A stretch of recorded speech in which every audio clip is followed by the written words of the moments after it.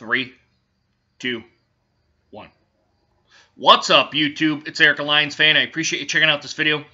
Today I'm not really going to say I'm upset, but I'm a little bit surprised by the move the Detroit Lions made. And I just found out about it just now at about 4:30 in the afternoon. I was kind of looking through Detroit Lions articles and whatnot, and my phone actually bleeped off, and it said that Ruddock had been put on the practice squad for the Detroit Lions. Now, I didn't know this at all. Like I said, right now during the preseason cuts and all that, I don't necessarily follow a whole lot of the Detroit Lions. Now, when it comes to the regular season, I'll be watching it right here on my television and giving my assessment of it. But I found it a little bit, I guess, surprising that Detroit, and I'll adjust my screen here real quick, guys, sorry. The Detroit Lions actually had cut Ruddock, and he went on waivers. No one claimed him on waivers, and Detroit asked him to come back onto the practice squad. Now, I thought he played much better than Dan Orlovsky did. I think Dan Orlovsky is still at that. I think he's hit his ceiling. Now, obviously, I think he's hit his ceiling a couple of years before that. He's still making reads where he stares down the receiver.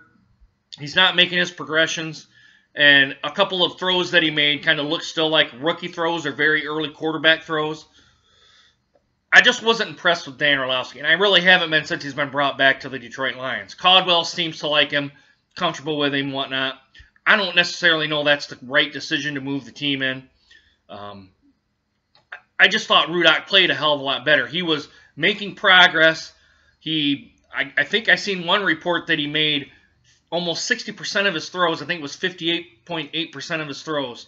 So that's not bad for a rookie quarterback. Now, granted, I know you guys are going to say he was up against second and third string defenses for the NFL. That may be true, but I would rather have him, if Stafford ends up going down for the season, I would rather have, or even for any length of time, rather have him in there than Dan Orlovsky, because I know if we have Dan Orlovsky in there, it's going to have to be a pretty bad team like a Tennessee Titans and the Philadelphia Eagles, which I consider the two worst teams in the NFL right now.